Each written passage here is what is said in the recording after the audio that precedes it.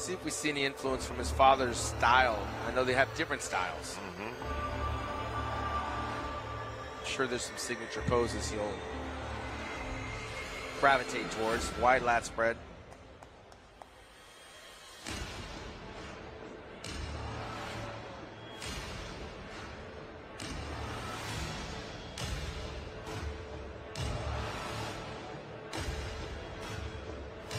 Good side chest. Got tighter. Yeah. Got tighter. That sweating he did earlier helped. Made a big difference. It helped him, correct? Now, do you guys remember when they called out abdominal and thighs, and we said he kind of fell behind on that? He just hit that oblique in the abdominal pose, and he was looking a lot tighter. It happens in hours, Tim. Your body can change quickly.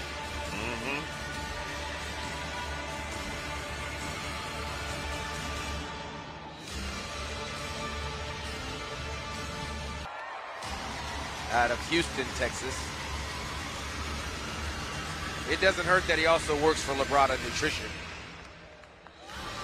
Nice pose. Signature Labrada pose. Look at the vascularity in his upper chest.